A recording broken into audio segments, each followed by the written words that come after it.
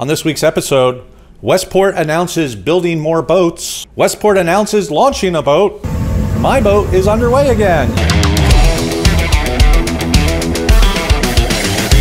And I'm Doug. Welcome everyone to Yacht Industry News. I'm Captain Doug Meyer. That's right, my first name actually is Captain. I had that legally changed. If you don't know, I am a yacht captain, which means I'm a god at sea. Which means absolutely nothing when I'm standing next to a ship captain. Anyway, a couple of things. Welcome to the show. We got a lot going on.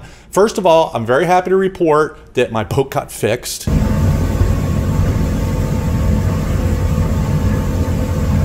We're going to talk about Westport. They're building a couple of new spec boats. They're also, Westport's also launching one. We're going to talk about the Genoa charter yacht show, and I did not say Barcelona, and that's for a reason.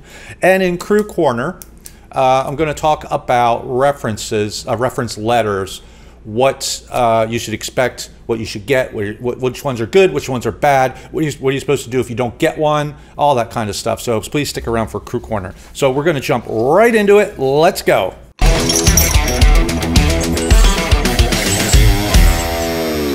Okay, first off, Westport. Actually, let me tell you guys something that's really, really cool. Yacht Industry News, this show, is the #1 internet-based, Facebook-based yacht industry news show, and we're #1. I have to check my numbers, but I'm pretty sure we probably are. Anyway, if we try and get it right, sometimes we don't always get it right. If we get it wrong, we'll talk about it next week when you guys aren't watching, so you know that, so you don't know that I fixed it. All right, anyway, moving on to Westport. Westport has announced they're building 3 brand new 41 meter, that's 135 foot yachts. They are absolutely spectacular. It's a little bit of a strange design. They are currently not saying they're replacing the 130 Westport, which is the tri-deck. I love that boat. One day, maybe I'll even drive one. If I don't know, maybe not. But this is not replacing that because this is a raised pilot house. Now, they're building them on spec. This is the stretched version of the 125, which is a stretched version of the 120. And somebody thinks that these things are, this is the way to go. So what are the highlights of this? Well, it's 125 feet long. I'm sorry, it's 135 feet long. It's top speed of 25 knots, cruising at 20. Now, here's where we get into the question mark. Why? It's going to have 5 guest cabins, 10 people, and it's only going to have cruise quarters for 5. I did the math. I don't know a 41 meter how 5 crew are going to get the job done. That's not up to me because I don't build boats. I just report on it. But anyway, congratulations to Westport. We eagerly await to see this thing in person. Okay, now we're moving on to different yacht industry news. Westport's launching a 117, which is also brand new. Before I get into that though, let me guys remind you of Elite Marine Air Conditioning, because these guys just finished up on my boat, and I'll show you pictures if you want. They did an absolutely spectacular job. I couldn't be happier. I have no problem writing a check, and that usually means that people did a good job. Also, Hargrave Custom Yachts just launched their 118. Okay, that was over in the Mediterranean. Hargrave's sending the commissioning team over there, and the owners are going to enjoy this wonderful boat over in the Med for a season before bringing it over here. When it gets here, I'll be on it to do a show on it. Absolutely 100%. That'll be in the fall. Okay, now, what about Westport's other boat? Well, they've just connected the hull to the superstructure. Here's a picture of it. It's a 117.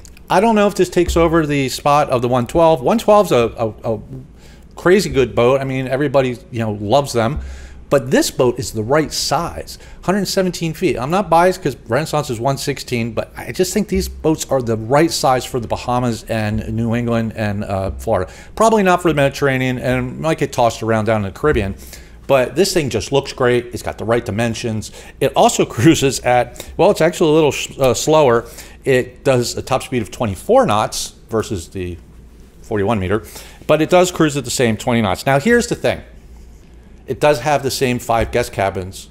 Okay, that's okay. So that means 10 guests on board. But it has cruise quarters for 5, which makes a lot more sense in this size boat. All right. The other one, cruise quarters for 5 and a 135 footer, is a bit of a stretch. Most of the boats over there in that size range have 6, 7, 8 crew on board, engineers and stuff like that. Anyway, This Westport 117 will be at the Fort Lauderdale Boat Show in October, and I'm going to do everything I can to get on it. All right, next, before we get into the Genoa Mediterranean yacht charter show, didn't notice I didn't say Barcelona. I want to remind you guys of MPT, because we are talking about boats and cruise quarters, and MPT, if you want to get in those cruise quarters, you need to go to MPT. It's literally one school, unlimited possibilities. Trust me when I say this, you guys will be very, very happy with MPT. And guess what? While you're searching for schools, you're going to need the internet, and Marine Data Solutions has got such cool things going on right now. They've got this system where you can have cellular, you can have Starlink, you can have anything you want, seamlessly blending. I was just going through a demo with them on this last week because we're putting it on our boat, and it's just really great. So check them out. Back to the charter show. Okay, it's happening right now, I think till Thursday or Friday. After 5 years being in Barcelona, it is actually back to Genoa. Okay, it started out in Genoa a long time ago. Now, a couple of stats. This is a charter boat show. It's a Mediterranean charter boat show. An early look at the numbers. That means the boats showing up, and I'm just talking about the boats at the charter show. I'm not talking about how many boats are chartering.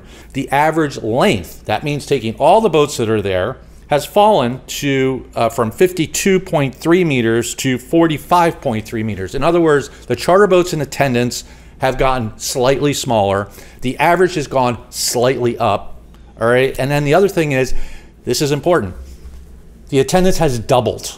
Now, a lot of people are calling this a huge win. It's a huge win for the guys running the charter show. But generally speaking, when you have a huge amount of boats attending a charter show, it means that they're not chartering as much. I still run a very successful charter program. We wouldn't go to the boat shows. We didn't need them. If our calendar was booked for the next 12 months, why spend the money?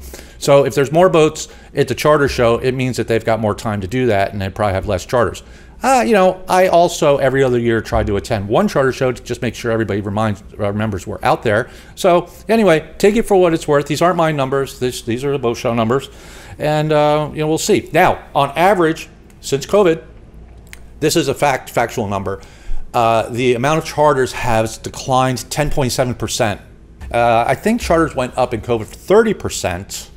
So that would be a 20% still higher than before COVID. I don't know. I know this contradicts some of the stuff that I've said in earlier shows. I'm talking about the Mediterranean. The other shows, I usually talk about Caribbean, Bahamas, and United States. Anyway, okay, we're moving on to Crew Corner. And as always, listen, Crew Corner is brought to you by Marine Fluid Analysis, powered by AMSOIL. We got some cool stuff going on with those guys, so please check them out. But you know what? These new engines are $350,000 each, and fluid analysis is like 15 bucks. So you do the math. Damn it. Okay, this week on Crew Corner, there's been some buzz going on about reference letters for yacht crew. Apparently somebody left a boat and they can't get a reference letter from the captain, and now he's not answering his phone or his email. So what's the deal with reference letters? I personally believe reference letters are very important because people are so transit and people move around, phone numbers change, international versus local and all that. So it's always a good idea to get a reference letter from someone if you've worked for them. Now, what's the criteria? Would I give a reference letter out if you were on the boat for 2 weeks? No. I think the minimum, and you guys can tell me what you think, should probably be 3 months or more, maybe 2 months or more. But if you day work, I get day workers going, hey, can I have a reference letter? And I'm like, no, you can't.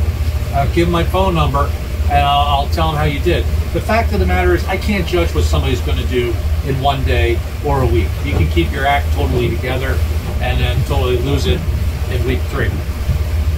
So what do you do if a captain does not give you a reference letter? Well, there's nothing you can do.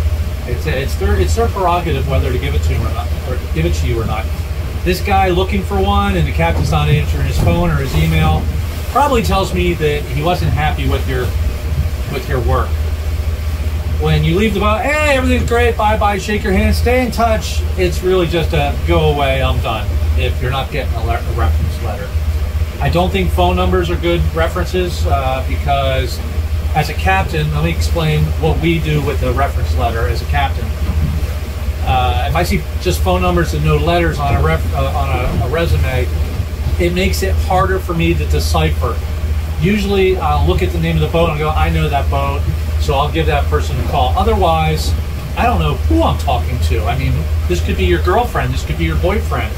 So it makes it a little harder for a captain to kind of figure that out. If you're in the United States, don't give phone numbers to some guy in Germany or something like that. Second thing, don't give reference letters from some 15 years ago or 10 years ago. You need 3 current references within, say, 5 years time period. Now, which reference letters count and which ones don't? Well, first of all, a captain should be getting a reference letter from the owner. That's it. If a captain's getting a reference letter from the engineer or the stewardess, in my mind, that's like, oh, okay, so you didn't even rate one from the owner. Captains do not work for the engineer and stewardess. Why are they even writing a reference letter? If you are crew, you should get it from the captain. If you're crew and I see a reference letter from the owner, first thing I say is why? Well, okay, maybe the captain left, maybe there was some issue there, maybe the stewardess or crew member was on the boat for years and the captains were there for months, keep changing. That's okay. But if you're working on a boat with a captain and he won't give you a reference letter and then you get it from the owners, that does not hold as much weight. Why? Because owners see you 10 weeks a year. That captain's lived with you for a year. He knows all the tricks. You're obviously not going out drinking and causing trouble when the owners are on board. So that's kind of a weak reference letter. I've seen engineers give me reference letters from deckhands. I've seen deckhands give me references from second stews. All these don't count. Reference letter is supposed to define how you worked, how you followed direction, how you listen to instructions and stuff like that, and would you be able to come back again? A deckhand cannot accurately tell anybody that you've completed any of those tasks because it's not part of the deckhand's job. So there's no easy answer. Try and get a reference letter when you can. If you can't, try and get a phone number. I think in the exit interview, you should really sit down and say, hey, how did I do? What can I do? This is very important. What can I do to improve and stuff like that? Now, last thing, I've gotten phone calls from people trying to hire ex-crew where I'm shaking my head going, what the hell are they thinking putting my phone number there? They were the worst crew member on the planet. I don't say that, but you really need to figure out who your allies are and who is not. That's it. I mean, if you've got nothing but crummy references, you ain't going to get the job. That's worse than having no references. Anyway, I'm Doug, and you can see my boat got back together. So we're bringing it up from Key Largo, and we'll see you next week on Yacht Industry News.